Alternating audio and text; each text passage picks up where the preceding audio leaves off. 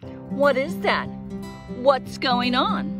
Okay, this is Susan Phelps, and I'm here to tell you today about the drop in price for 10197 Canaveral Circle in Grand Park. Now, we're looking for the right buyer, and burying a statue of St. Joseph upside down in the backyard is sure to bring us the luck and blessings that we need to sell this property.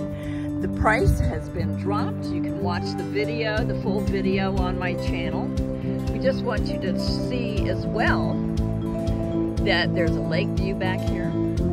There's also a berm back here and plenty of room for the pool.